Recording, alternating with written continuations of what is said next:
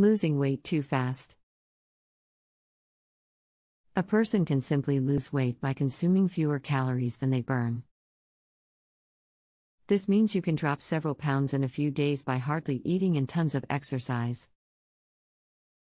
Though this is a sure way to lose weight rapidly, it may not necessarily be the best route to take.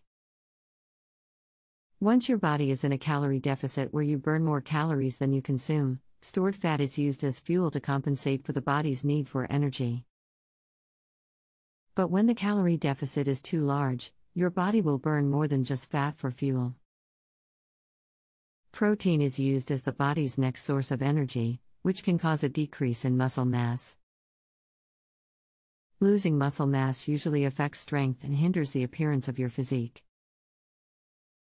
The goal of losing weight is to burn as much fat as possible while maintaining muscle mass.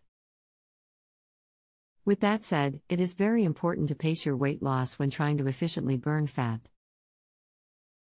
If you drop your calories too much, you risk burning muscle as fuel. Studies have shown that losing more than 2 pounds a week puts you at higher risk for losing muscle.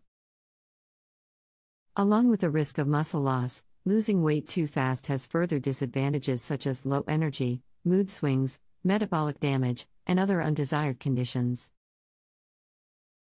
Therefore, it is recommended to limit your weight loss to no more than 2 pounds per week. The slower the pace is, the more muscle you will maintain.